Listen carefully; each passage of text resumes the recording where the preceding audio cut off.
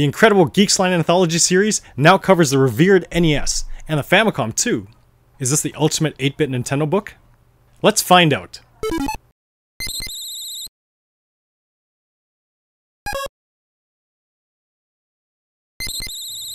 Hi everyone, John here. Today we have a look at Geeks-Line Publishing's latest Nintendo Focus book in its anthology series. Though the latest, it's the earliest chronologically. For these anthology books on Nintendo consoles, they started with the Nintendo 64, moved forward to the GameCube, then 2 steps back to the Super NES, and now back to the NES. Like their other books, this is meant to be a look at every game in that console's library, once again regardless of region. So besides NES games, this book also covers the Japanese counterpart, the Famicom, and the Famicom Disk System as well.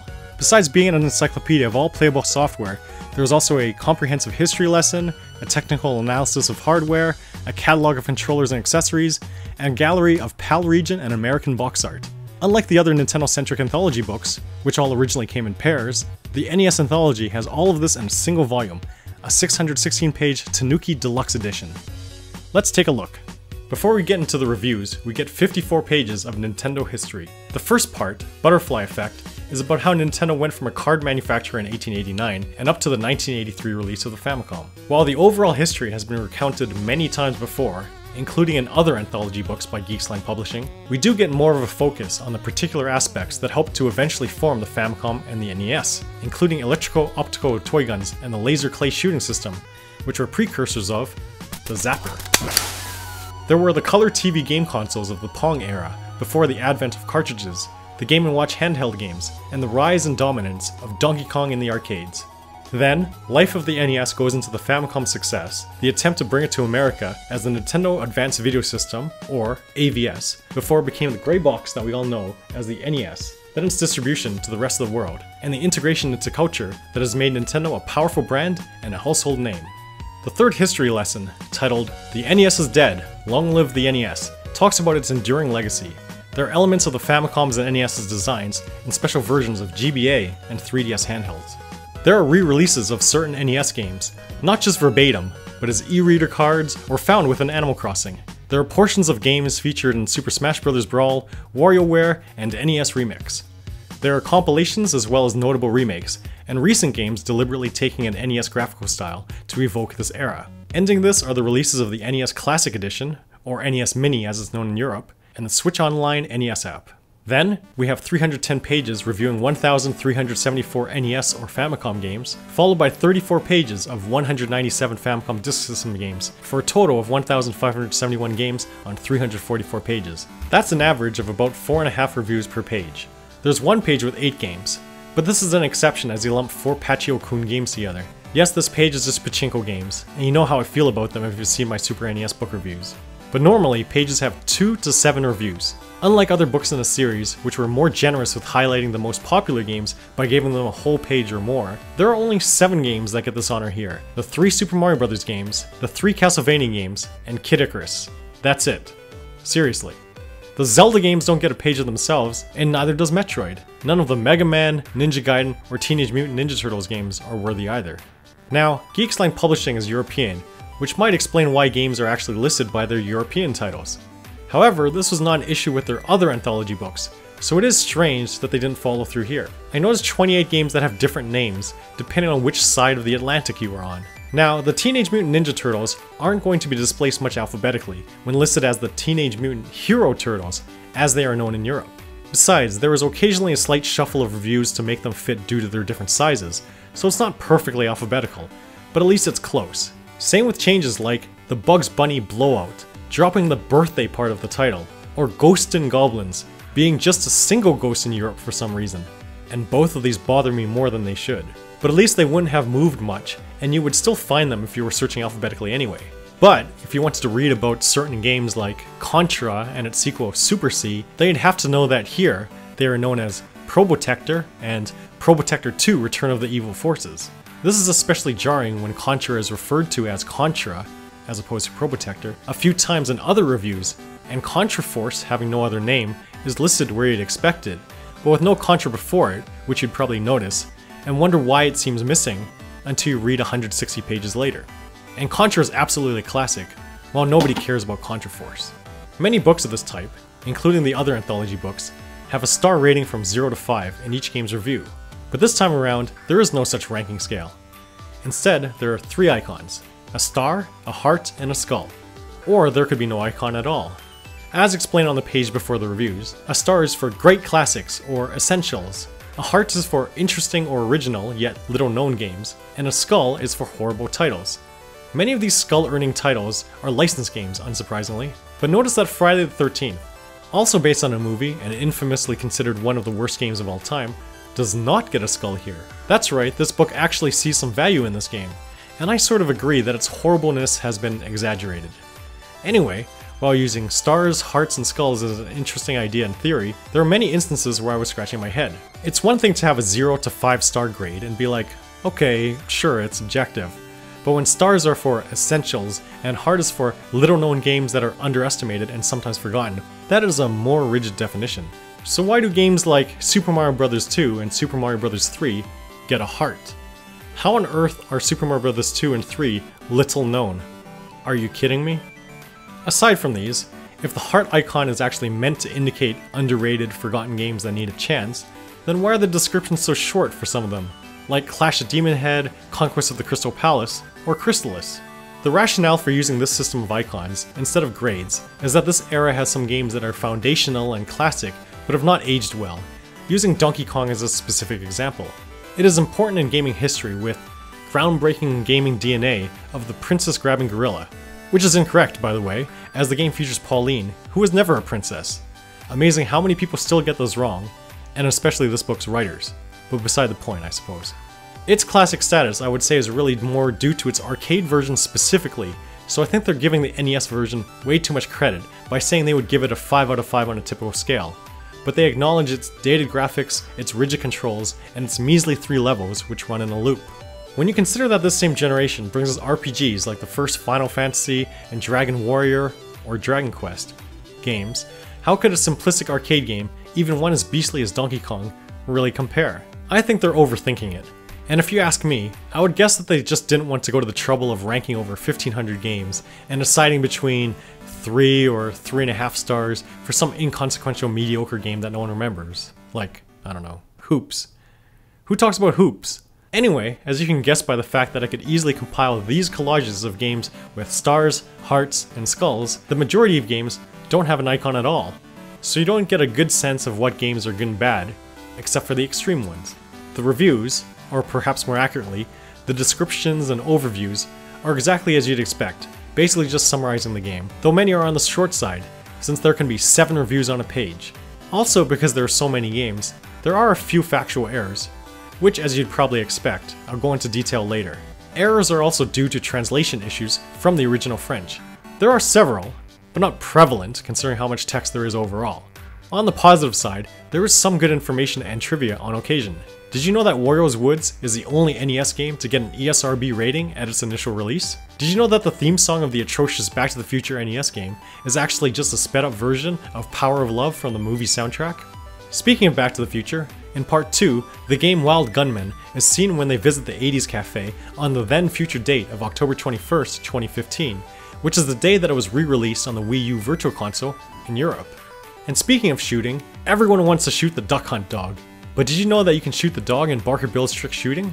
Some of this I already knew beforehand, but it's nice to see these facts immortalized here. Sort of odd to make a big deal about actor Seth Rogen's tweet about Duck Hunt when he learned the duck could be controlled by a second player, but I guess that was indeed a thing that went viral, even though it's right in the manual. Duck Hunt is right across from some Dragon Warrior games, which all have some trivia indicated by a globe icon, multiple bits of trivia even. Unfortunately, these extra nuggets of info don't show up as often as I would have liked. Still, the writing of the main text is interesting enough and sort of refreshing for its occasional bluntness, like when it outright says for HeatleyBros that it sucks, and that Puzzslot is the most stupid puzzle game ever created. These have to be concise, given how many games are being covered, so perhaps that bluntness is just getting to the point to quickly describe a game in a single paragraph. But, as they say, a picture is worth 1,000 words. So besides some text, each overview includes one box shot and at least one screenshot. Often the screenshots are rather small and difficult to make out what's going on. Depending on the game, only one image may not give enough of a true sense of what the game is about. That means you would think that in the cases when there are multiple, that would be better, but unfortunately not so. I'll get more into some notable screenshot issues in more detail when discussing the errors in this book, but in short, multiple screenshots are an opportunity often squandered by not actually showing more of the game. After the NES, Famicom, and Famicom Disk System reviews, we take a look at some unofficial games. The formatting is different here, as there is no box art shown. The text is a decent length, comparable to those in the official sections, and longer than several. Plus, the 1 or 2 screenshots are actually a decent size. Then we get a look at the classic series and reissues, where we see the box art of re-release games. So if you were wondering why you read earlier about stadium events, but not world-class track meet, and Mike Tyson's Punch-Out, but not Punch-Out without him, this is why. They were saved for this section apparently. The compilations similarly looks at cartridges containing multiple games, like the Super Mario Bros. And Duck Hunt Combo Game Pack that many people who got the action set are familiar with. As for me, I got my NES a bit later, so I got the Power set that also includes World-Class Track Meet. But from personal experience, I know it absolutely had to have come out well before December 1990. But this book, and unfortunately other sources on the internet, mistakenly think this. Next up are a number of unreleased games. 21 of them get good treatment, like the games in the unofficial game section. Another 12 have no text but a single screenshot, and then a list of 107 games. This list includes the ones previously looked at, and claims to be non-exhaustive. A fair disclaimer because no one can truly know how many unreleased or cancelled games there were. I am not usually a huge fan of sections dedicated to cancelled games in books like this, because it feels like a futile effort, since it can never be surely fully known, and that also makes the book not seem as timeless if more information is found at a later date. But information is still information, and in this case I can at least appreciate the impressive catalog they have here. Then we have collector's treasures. There probably should be an apostrophe here, for special versions and limited editions. In this category, the NES has only had cartridges meant for official competitions, but the Famicom and Famicom Disk System have had quite a number of special edition cartridges. Some of these are colored gold, won in contests, or obtained at special events. Some are promotional, like a version of Gradius that advertises the Archimendes brand of ramen noodles. And now, just a bit shy of 3/4 of the way through the book, we move on to the hardware. First, in the foundation of gaming, we learn about video game hardware's origins, from those analog days and up through the arrival of the microprocessor, and soon interchangeable ROM cartridges, beginning with a Fairchild Channel F. It's really interesting how something like scrolling, which we certainly take for granted, was a big deal when Lode Runner was first ported to the Famicom. Then, we get technical in a console as novel as its electronics. A comparison chart shows the tech specs for 1976's Fairchild Channel F up to 1987's PC Engine, or TurboGrafx-16, with the NES and many other consoles in between. We learn about the various processors involved in the NES, and how additional components in the cartridge itself could allow for games enhanced beyond the base capabilities of the console. We continue to nerd out with a very thorough look at the graphics, including how the seeming flaws and defects of composite displays allowed for color blending, which game designers took advantage of. Tiles and palettes are discussed, and scrolling and raster effects. Then audiophiles can enjoy this segment on electronic audio, with information about sound processors and composition techniques. While some of this is beyond me, I enjoyed learning about some of the inspirations for some NES tunes, like the Super Mario Bros. 3 airship theme, inspired by Mars, the Bringer of War, from Gustav Holst's orchestral suite, The Planets.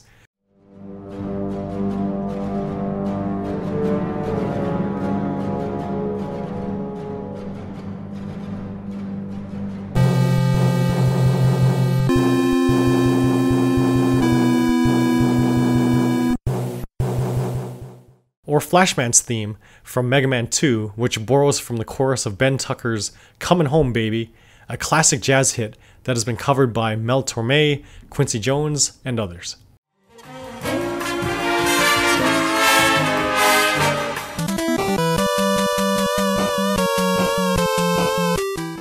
Audio Expansions goes into detail about how Famicom games could have improved audio from special chips, and how the Famicom Disk System expanded the audio capabilities further. While music in current games can sound like something played by an orchestra, or that you might hear on the radio, as there are practically no limits to audio, music for 8-bit game consoles had to be made under strict hardware limitations, so it's actually pretty impressive what is possible. And this distinct sound has led to the chiptune genre, and Famicoms can be used for making such music even today, with these TNS HFC cards.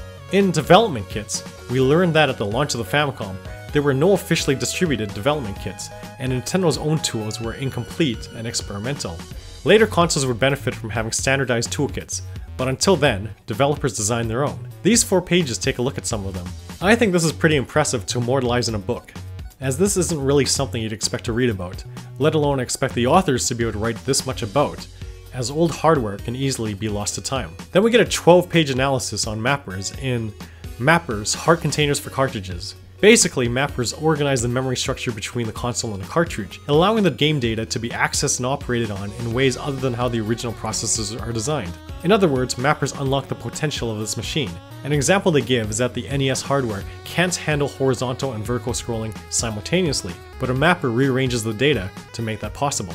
Nintendo of America dictated that only their own mappers could be used for NES games, but the Japanese allowed for each publisher to integrate their own mappers into Famicom games. This leads to some regional differences, like Castlevania III Dracula's Curse being an often cited example, where the original version, Akumajo Densetsu, uses the VRC6 mapper, but upon bringing it to the West, had to use the MMC5 mapper, which, while quite competent since it is the most advanced mapper by Nintendo, does not have as many sound channels as the VRC6, so the music had to be rewritten. As with many Castlevania games, it has an impressive soundtrack, but it is even better in its original form. This section ends with a detailed overview of 10 different stats for 46 different mappers. The Sharp McCallum looks at some other hardware that Nintendo granted a license to be compatible with Famicom or NES software, including the Sharp C1 and Twin Famicom AN505. There's even a video editing machine for superimposing clips called the Famicom Titler AN510 that is compatible with Famicom games, and the Sharp NES TV released in the United States, which is, as you'd expect, a TV with a built-in NES. Some of these have their own controllers, which have the same buttons, but a unique design. If all of that was a bit too technical, the rest of the hardware chapter is more easily digestible, and a highlight of this book. First, we have the NES in all its forms, with photos and brief descriptions of all these variations of NES consoles. Of course, we know the familiar gray box and the original Famicom. There are subtle differences between the NESs intended for the A and B regions that Europe is split into, mostly the text on the lid. And then we have the top-loader 1993 version of the NES, and the Famicom got a very similar redesign. We see some of those licensed devices discussed earlier, and devices like the M8, M8 II, and Famicom box that have multiple games either preloaded or on cartridges, intended for store demos, sort of like the PlayChoice 10 in an arcade cabinet, also seen here. We end this section with the NES Classic Edition, or the NES Mini, as well as its Famicom counterpart, and there's even a Shonen Jump version featuring games based on popular manga. The official controllers looks at various joypads and joysticks, officially from Nintendo, or from Hori, Hudson, and others. There's a controller that is like a remote control for one hand, and a couple that have a large ball as the joystick. The NES Advantage is a popular official joystick, and has a guest appearance in Ghostbusters 2, as shown here. Pilot controls are ready. The official accessories is much the same, this time showing off alternate and unusual input devices, including Rob and the Power Pad. The Power Glove by Mattel, yes Mattel, not Nintendo as many people think, is here too, as well as the Miracle Piano. Oddly named Piano Miracle here, probably a translation thing. But did you know there is an inflatable motorbike, an inflatable boxer, and controllers specifically for Mahjong and Pachinko? Or this speedboard thing, just a flat board to hold your controller still so you can mash buttons better, apparently. There's a Barcode Battler 2 for using UPCs, you know, barcodes, in games. I actually have or had a standalone Barcode Battler, which is pretty neat. Don't know where it is. Too bad it repeats the description meant for the Turbo File instead, a device for additional save files on compatible games. And then we have a look at a bunch of storage options for your games and gear, including this blue Nintendo bag, that I still have in great shape. The hardware gallery continues with the most unusual unofficial accessories.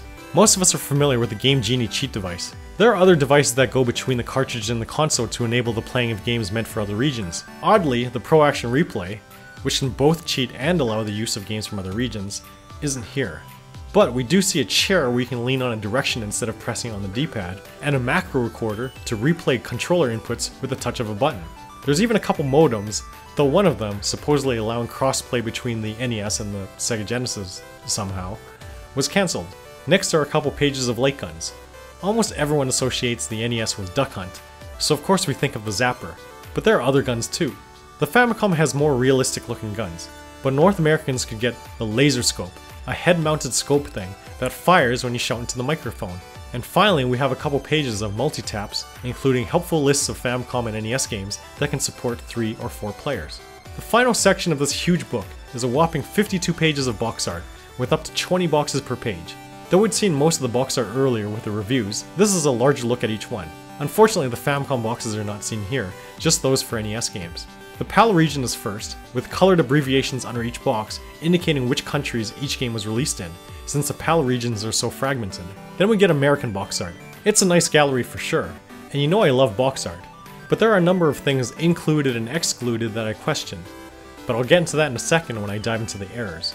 So, this is an impressive book, over 600 pages of NES and Famicom information, but with something this size, there are bound to be some mistakes. Now, as usual for my critical reviews, I'll get into some of the errors I found. It's what I do. If you want, you can jump ahead to the end. I'll probably put a timestamp either here or in the description to let you know how far to jump ahead if you want to skip this. So with that, let's look at the not so great bits. The biggest part is the game review section, so let's start here. This book, like all other anthology books, was originally written in French, and there are the occasional translation errors that make this evident. As seen in my review of the Super Nintendo Anthology, that has a habit of saying, "of racing," when they mean "of course," which is still here in the NES Anthology, at least in the description for City Connection. That particular error is not so prevalent here, but the big recurring one in this book is the word May. I noticed 18 instances of May being needlessly capitalized, and 3 instances of May with a Y, when it should be M-A-I, ends within a word, including Adventures of Bayou Billy with the word remaining, or Adventures of Lolo with mainly, and the Japanese game Maison Ikoku, where right in the title it is Maison Ikoku, with the letter Y where there should be an I. The 5th month, which is May in English, you may know as May with an I in French, so they might have done some overreaching replace function to capitalize all the months, a theory which has further support in the review for ease. Yes, it's pronounced ease, even though it looks like wise. Quite ironic since we just talked about wise when it should be eyes. Anyway, the ease review not only has that may error and it may seem simple, but earlier in the middle, even though marching on the spot, with March capitalized like the month. They were probably trying to make sure the months are capitalized since the release date is stated in every review's header. And also on that note, the release date is stated as sortie a few times, which is definitely French. Another item in the header box is the genre, which might explain why fighting is also erroneously capitalized in the body text at least 3 times, including one of the 2 times we see the strange term fighting-ant, which was probably meant to be combatant. Metrocross and Mighty Bomb Jack, only a page apart, both refer to boxings instead of boxes. Also, Zelda 2 is referred to as The Legend of Zelda 2 a number of times, which might be a bit unfair to pick on since the original Japanese title actually does have the legend of part of the title. The swapping of words like Power Dragon, Loaded Bases, and Piano Miracle is another oddity probably due to mistranslation. And the review for Super Mario Bros. Begins by saying, "Warning! Cult game," which I'm not sure is a translation error or sarcasm or some kind of joke. The general tone of the book makes the latter option seem unlikely. Plus, sarcasm based on tone doesn't work well in printed text. However, to be fair, there is a lot that is written here, so looking at the whole book, the translation is still well done overall, and other than these and other minor instances, you would not suspect it had been originally written in anything other than English. But there are some factual errors that are likely not mere translation slip-ups, including the write-up for the Bugs Bunny Crazy Castle talks about pressing down to go upstairs, which is totally not true. The original Japanese version, a Famicom Disk System game starring Roger Rabbit instead of Bugs Bunny, is said to have had its music changed, but they sure sound alike to me. Maniac Mansion mentions pairing off and 2-man teams. While you always have Dave on the team, this is clearly a trio. There was mention of backtracking and non-linearity in Ninja Gaiden 2, which is false. It is said that in Skate or Die 2, The Search for Double Trouble, the half-pipe action after the credits would have been appreciated if accessible from the beginning. Which it is, and is by no means a secret. Did they not read the title screen where it says to press select for the ramp? Uninvited's premise is explained as a search for your missing brother, but then it says you have to rescue your sister. The errors aren't limited to software. In the official controllers, it says there's no way to know which connector on the NES Advantage is player 1 or player 2, but there's a stripe on the one meant for player 1. There are a handful of other factual errors, but they are too minor to spend time on here. As with the translation errors, considering how much text is in this huge book, it's actually pretty impressive that there aren't many more. That I noticed, anyway. Perhaps worse than getting some details incorrect, or some layout goofs. There are a few missing or swapped reviews. We don't know what they think about AD&D Dragon Strike, since its review is a repeat of the one for a Japanese-only game, AD&D Dragons of Flame. Euphoria, the saga, and You Choosing Cosmo Carrier's reviews are swapped. Besides games, in the official controller section, as mentioned earlier, the description for the Barcode Battler 2 is the description for the turbo file. Then there are concerns about the screenshots. First, there are some instances of not showing gameplay. Sure, everyone knows what Tetris looks like, but it is a little odd to not show actual gameplay here, even if the score screen showing Nintendo characters is unique. Smash TV gets to have 2 shots, but neither of them are of actual gameplay. Then, there's a concern about not using multiple shots to show more of the game. Let's take a look at Blaster Master, which has 5 shots. Take a note of these 2. These are of the exact same room. Okay, maybe it's not super evident that this is actually the same ladder if you're not familiar with this game. But this isn't the only book that has a fixation with this one particular room in Blaster Master, as you'll see in a later review, or when I eventually compare multiple NES books against each other. Regardless, all 5 screenshots are clearly from the first area, which is a shame considering this game's diverse environments. Now, these 3 shots are of the same level, the first level of Burger Time. These 2 screenshots of Booby Kids are also of the same room. You might think, hey John, give them a break. They had to get screenshots for over 1,500 games. Okay, sure, but what about the big name games? As mentioned, the Super Mario Bros. Games are among the few games that get a full page, but the choice of screenshots in every one of them is far from super. 3 out of 7 shots from the first game are from World 3. This world's black sky, along with 2 other screenshots of underground areas, make this game look really dark. For Super Mario Bros. 2, 4 of the 7 shots are of the very first stage, possibly 5 out of 7 if you consider the character select screen. And Super Mario Bros. 3, one of the most popular NES games of all, gets a whopping 9 screenshots, but 8 of those 9 are from World 1. What a wasted opportunity to show more of this game that has such a variety of worlds, especially since these 2 screenshots are totally identical. And this screenshot with the Boomerang Brothers, which is an image seen on Giant Bomb and the Super Mario Wiki, isn't even a real screenshot. Even if they're just pulling random screenshots snatched from the web, it should be obvious that almost all of these shots are from the same world, since the world number is in the corner of every shot, and you'd think they would give more care to a game that they allowed a whole page for. And the whole thing about having screenshots only of early areas isn't out of a concern for spoilers. Dragon Warrior's very first screenshot is literally of the Dragon Lord in his dragon form, which is the final boss. Metroid also has a shot with the Mother Brain. So if there's no spoiler concern, show more of the game. Other screenshot concerns include the Addams Family Pugsley Scavenger Hunt having a screenshot that is a repeat of one that actually belongs to the first Addams Family game, and we don't know what the Famicom Disk System version of Soccer looks like, since its screenshot is actually a repeat of the Replicart screenshot. AD&D, Heroes of the Lance, and AD&D, Pool of Radiance have swapped their screenshots as well as their box art. Section Z's box art is actually the box art of SD Gundam Gundam Wars again. For Millipede, one screenshot is of the North American version, and one screenshot is of the Japanese version, which I'm not sure is an error or not, but it is an odd thing I haven't noticed elsewhere. If I am getting a little too nitpicky, I think you would still agree that the biggest issue, ironically, is that most screenshots are too small.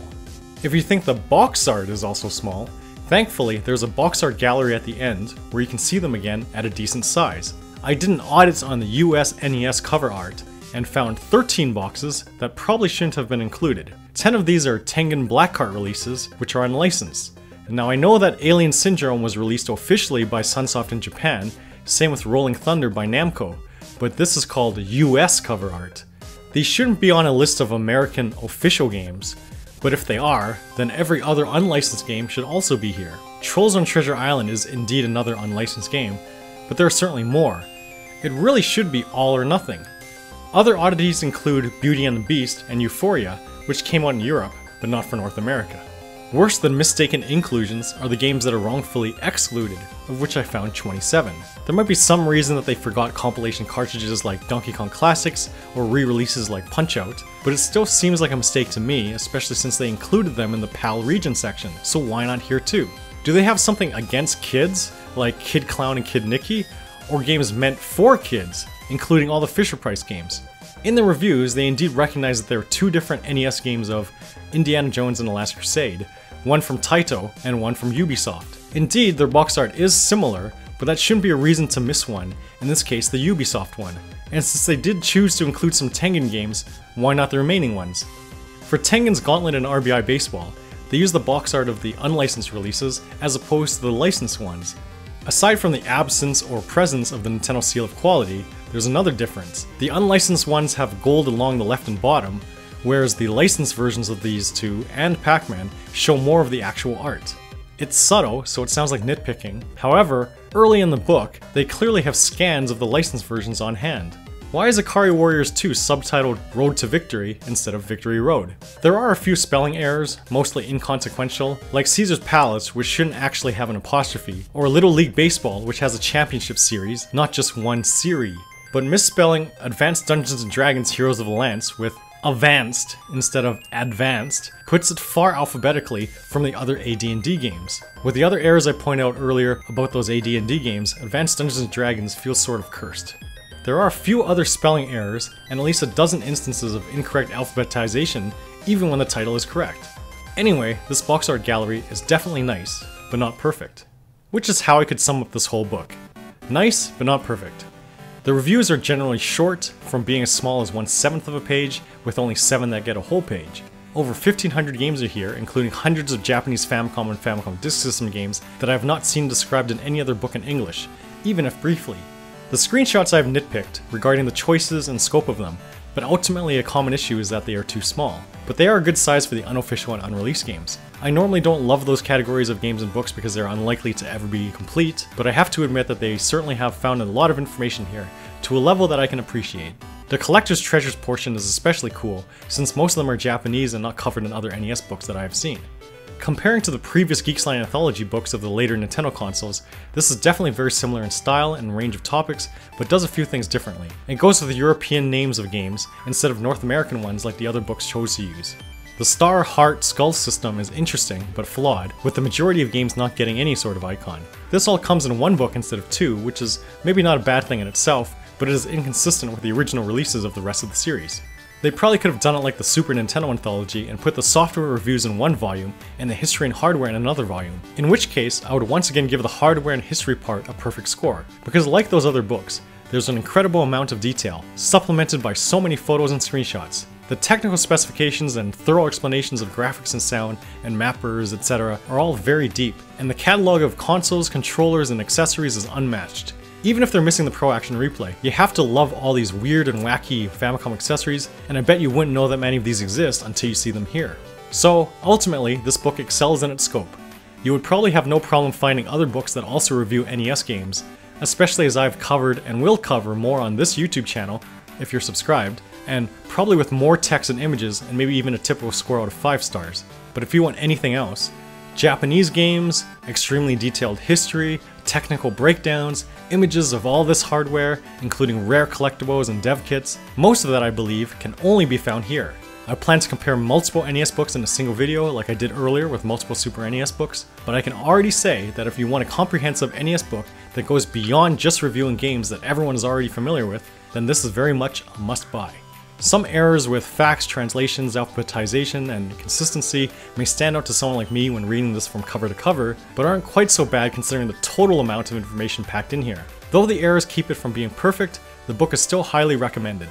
I'll give it a 4.5 out of 5. If you do want to pick it up, it is available at Geeks-Line-Publishing.com, as are their other anthology books which I have reviewed. They have books for some non-Nintendo consoles as well. So, that's my take on the Nintendo Entertainment System Anthology. Sorry that this video took so long to make. Besides insisting on reading every single word, there is definitely a challenge in writing out a review and shooting and editing this video.